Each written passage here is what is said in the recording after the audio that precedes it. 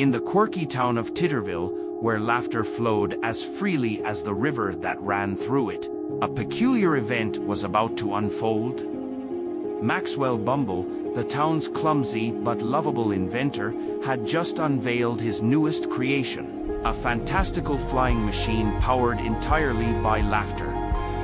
Dubbed the Giggle Balloon, it was a patchwork of bright colors and peculiar designs, with a giant smiling face painted on its side. Maxwell was joined by his best friend and eternal optimist, Lucy Larkspur. Lucy, with her contagious giggle and knack for finding joy in the simplest things, was the perfect companion for this whimsical journey. Together, they planned an expedition to the Laughing Peaks, a mythical place said to hold the secret of endless laughter. On the day of their departure, the townspeople gathered in the square, their faces beaming with curiosity and cheer as Maxwell and Lucy prepared for liftoff. With a flip of a switch and a burst of joyous chortles, the Giggle Balloon rose into the air, wobbling and swaying as if it were dancing to its own tune.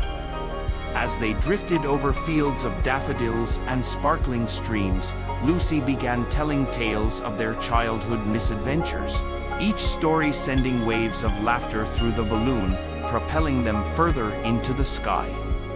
The duo marveled at the landscape below, a tapestry of green and gold, as Titterville shrank into a dot on the horizon. However, not all was smooth sailing.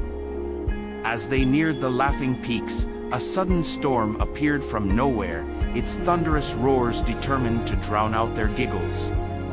Maxwell's eyes widened in panic as the balloon began to lose altitude. But Lucy wasn't ready to give up.